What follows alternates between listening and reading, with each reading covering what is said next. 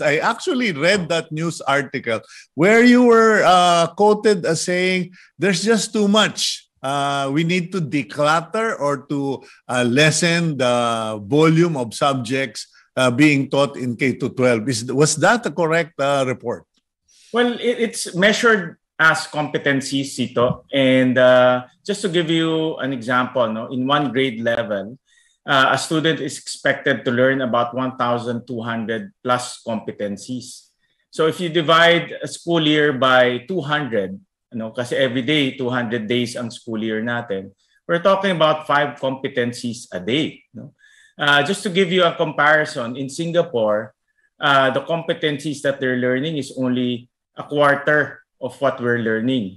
Parang lumalabas, just to keep it simple, parang lumalabas 1 competency per day. And the principle of Singapore is they give the students time to learn and time to play. So it's not just purely studying. It's also absorbing the competencies, absorbing the lessons, and also having time for extracurricular activities. But in our particular case, the experts are saying, and also based on our analysis, our students are being bombarded with a lot of things to learn that they end up learning nothing. And that's what we're seeing right now. That's why our PISA scores are low. Our national achievement test scores are low because evidence is saying that they're not learning.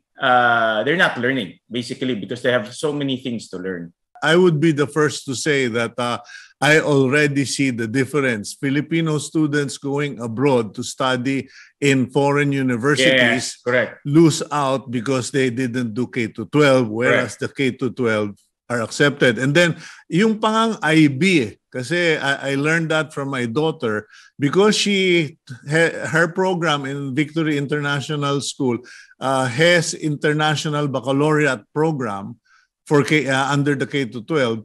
She made it, her entrance was seamless. But someone else who did not take IB from a very prestigious school here in the Philippines, medyo struggled. She struggled. Correct. K-12 placed us at par with the international system. And you're absolutely correct. It put us there, in line with the other international education system. So I don't believe in going back to the 10-year system. However, we need to show and we need to make our families feel the value of K-12, especially in our public schools. Doon sa mga private schools, I know they see the value. Like what you said, they go up abroad and they immediately get accepted.